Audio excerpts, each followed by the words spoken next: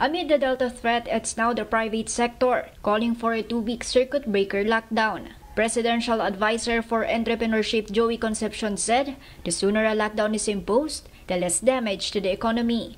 They say next week would be the best time to do it, as August is known as Ghost Month, a time when business deals are avoided and the markets are quiet. In addition, heavy monsoon rains have kept people at home. What we don't want to see is that we lock down on the fourth quarter, which is the quarter that will save many for micro and small and medium enterprises, even large corporations. At the moment, the DOH is not calling it a surge just yet. Of the 119 Delta cases already confirmed, 25 were detected in NCR. But business leaders stress that this new lockdown shouldn't drag on.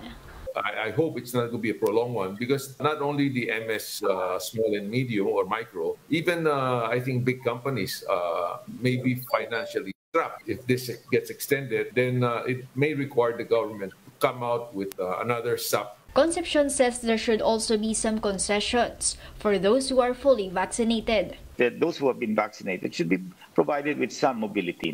What we are trying to protect here is the unvaccinated. Meanwhile, travelers coming from NCR Plus will be barred from entering Baguio once again, according to Tourism Secretary Berna Romulo Puyat.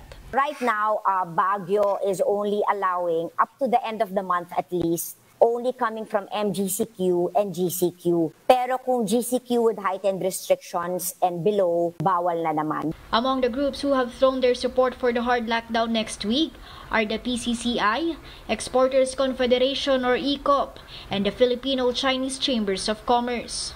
They warn that if we do the circuit breaker later in the year, it may require longer than 2 weeks by then. I'm Pamela Vasquez and we are One News.